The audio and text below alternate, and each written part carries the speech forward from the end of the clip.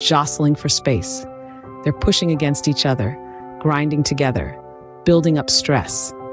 And then, suddenly, the stress becomes too much. The rocks break or slip, and energy is released in the form of seismic waves. These waves then race through the earth, shaking and shattering everything in their path. But why do we care about these terrifying events, other than their obvious implications for human safety? Well, it turns out that earthquakes provide vital clues about the structure and behavior of our planet. They are the shaking evidence for the theory of plate tectonics, the grand unifying theory of earth science that explains how our planet's surface changes over time.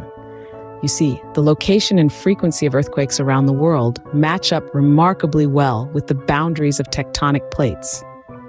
The majority of earthquakes occur along these boundaries, where plates are either colliding, pulling apart, or sliding past each other.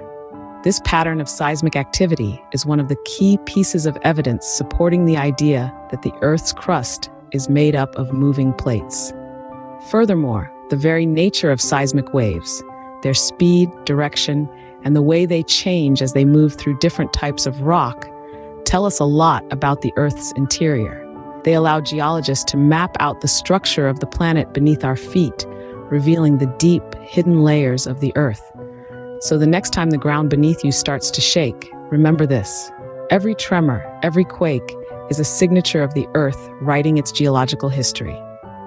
Volcanoes, with their fiery eruptions, are one of nature's most spectacular displays of the Earth's inner workings. As if the Earth had a heartbeat, these explosive phenomena can be traced back to the planet's pulse, the movement of tectonic plates. Picture the Earth's crust as a jigsaw puzzle, composed of various pieces, or plates, constantly shifting and sliding. When these plates meet, they often engage in a slow-motion dance of creation and destruction. In areas known as convergent boundaries, one plate dives beneath another, melting in the intense heat and pressure of the Earth's mantle. The molten rock, or magma, rises, ultimately breaking the surface and forming a volcano. Alternatively, at divergent boundaries, where plates drift apart, magma seeps up to fill the gap. The cooling magma forms new crust and sometimes new volcanoes. This process, known as seafloor spreading, is responsible for the creation of the Atlantic Ocean and the continual widening of its basin. But the Earth's crust doesn't just break at plate boundaries. Underneath the lithosphere, there are hot spots, areas of intense heat that melt the overlying crust, creating a path for magma to rise and form a volcano. This is how the Hawaiian Islands came to be, born from the Pacific Plate, moving over a hotspot. Volcanoes are not just agents of destruction, but also architects of new landscapes. When the molten rock from a volcanic eruption cools and solidifies, it forms new land. Over time, these repeated eruptions can build up entire islands or mountain ranges. Even the fertile soils that sustain life owe their richness to the mineral-laden ash spewed out by volcanoes. Volcanoes, these fiery sculptors, remind us that our planet is alive and continually changing. They're the Earth's way of saying, I am growing, I am evolving, and I am alive. From the fiery depths, volcanoes forge new landscapes and alter old ones in a never-ending cycle of creation and destruction. Rocks may seem silent, but they are the Earth's storytellers, bearing witness to the passage of time and the forces that shaped them. Indeed, rocks are like pages in a vast, complex book, each one revealing a different chapter of Earth's past. Through the study of rock formations, we can piece together the geological history of our planet, uncovering the dynamic processes that have sculpted its surface over billions of years. Let's begin with igneous rocks.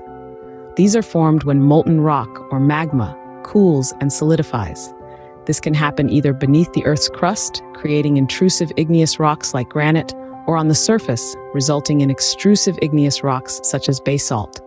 These rocks tell tales of volcanic eruptions and the fiery depths of our planet. Next, we have sedimentary rocks. Imagine a river carrying along tiny fragments of rock and soil. Over time, these sediments settle and accumulate, layer upon layer. Given enough time and pressure, these layers harden into sedimentary rocks like sandstone or shale. They provide a snapshot of the environment at the time they were formed, often preserving fossils that offer clues to past life on Earth. Finally, we encounter metamorphic rocks. These are the shapeshifters of the rock world. When other rocks are subjected to intense heat and pressure, they undergo a metamorphosis, transforming into new forms. Slate, marble, and gneiss are examples of metamorphic rocks. They narrate stories of mountain building and the immense forces at work deep within the earth. So as you can see, rocks are far from silent. They speak a language that, while ancient, is still understood by those willing to listen. They reveal the earth's fiery birth, the rise and fall of mountains, the flow of ancient rivers, and the life that once thrived in long-vanished seas and forests. Each rock, each grain of sand, holds a story, a piece of the puzzle that is our Earth's fascinating geological history. Our journey into the Earth's structure and the dynamic processes that shape its surface has only just scratched the surface. We've delved into the mysteries of our planet, peering into its very heart to understand its structure. We've puzzled over the Earth's jigsaw, the plate-plate tectonics, and how their movements shape our world. We've felt the tremors of earthquakes, evidence of the dynamic nature of our planet. We've witnessed the explosive power of volcanoes, nature's sculptors, molding the Earth's surface. And we've read the tales told by rock formations, the Earth's storytellers, narrating the geological history of our planet. Yet there's so much more to explore, so much more to understand. The Earth doesn't stop. Its plates continue to move, causing earthquakes, triggering volcanic eruptions, and forming new rocks. The Earth's story is constantly being written, with every quake, every eruption, every rock formed. And it's a story